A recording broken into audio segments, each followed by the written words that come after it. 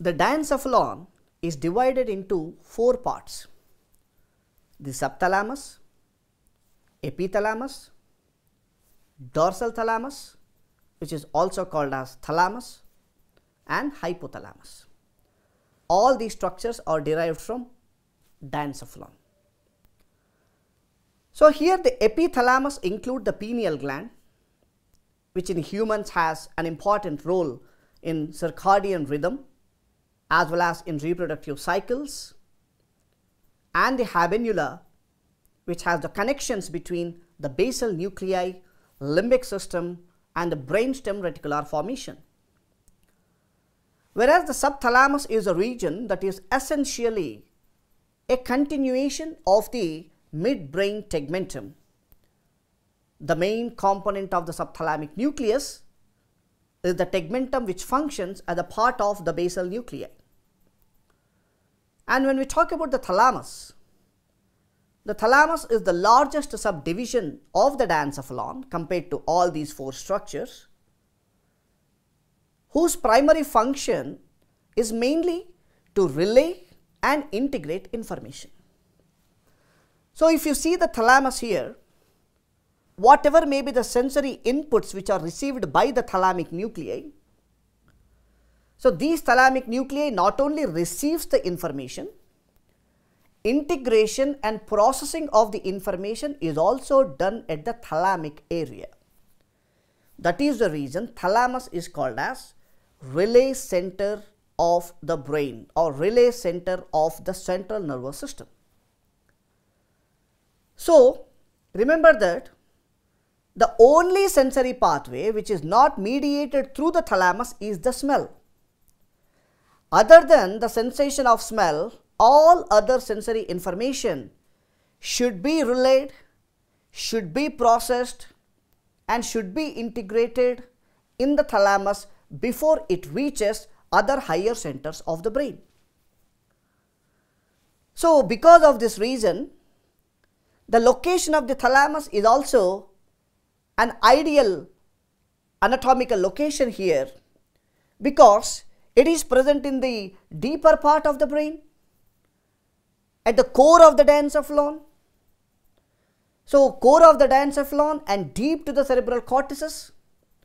So where it conveniently acts as a head office for all the integration as well as relay center of the sensory information as well as motor information from all over the body.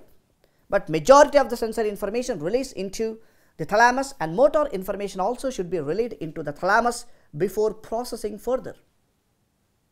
Which means finally we can say that the thalamus acts as a relay and integration center for all the motor as well as sensory impulses between the higher centers of the brain as well as to the periphery.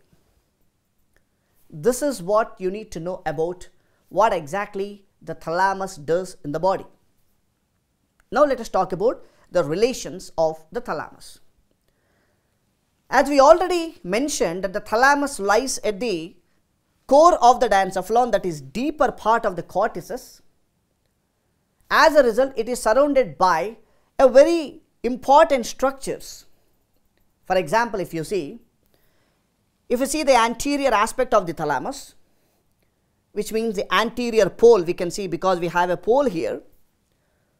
The anterior pole forms the posterior wall of the interventricular foramen of Monro, and this interventricular foramen of Monro permits the communication between the lateral as well as third ventricles for the flow of CSF. Additionally, other than this interventricular foramen of Monro, there are 5 veins that coalesce to form internal cerebral vein at the anterior end of the thalamus. We can clearly see the internal cerebral vein at the anterior end of the thalamus over here. So these vessels can be remembered by the mnemonic called as stacks. The superior striate, thalamostriate, anterior terminal, choroidal and septal veins. All these are the structures which are related to the thalamus. Next, let us talk about the medial relations. The medial wall of each thalamus forms the lateral wall of the third ventricle. And next is the dorsal relations. The dorsal surface of the thalamus is in close proximity to the striae terminalis. Other than this, the choroid plexus of the third ventricle and the body of the fornix, all these structures are related dorsally to the thalamus. And the internal cerebral vein courses along the dorsomedial length of the thalamus, while the superior thalamostriate vein runs along the dorsolateral surface of the thalamus.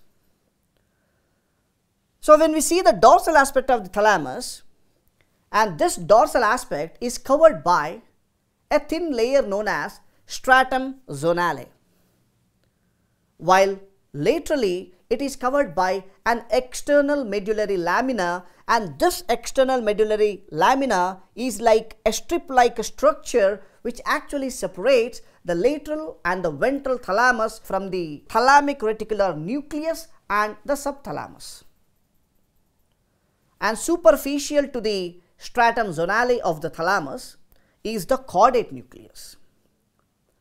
So we can see the head of the caudate nucleus here. The head of the caudate nucleus lies antero-superiorly to the thalamus, with the body which is travelling superior and laterally to the body of the thalamus. And lateral to the external medullary lamina, there is a reticular nucleus.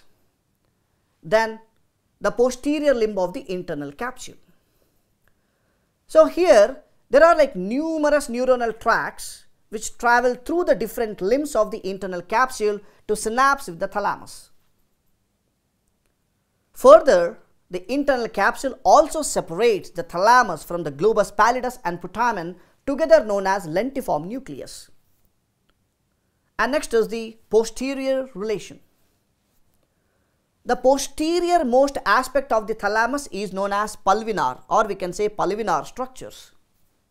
Each pulvinar is lateral to the pineal gland, the habenular and posterior commissures, and posterolateral to the corpora quadrigemini, which are nothing but superior as well as inferior colliculi, and superior to the medial as well as lateral geniculate bodies. Additionally, the posterior thalamus is deep to the splenium of the corpus callosum. After discussing the posterior relations, let us talk about the inferior relations of the thalamus. There are two important major structures which are lying inferior to the thalamus. Anteroinferiorly is the hypothalamus, and directly inferior to the thalamus is the cerebral peduncle and the cerebral aqueduct of Sylvius. All these are the relations of the thalamus.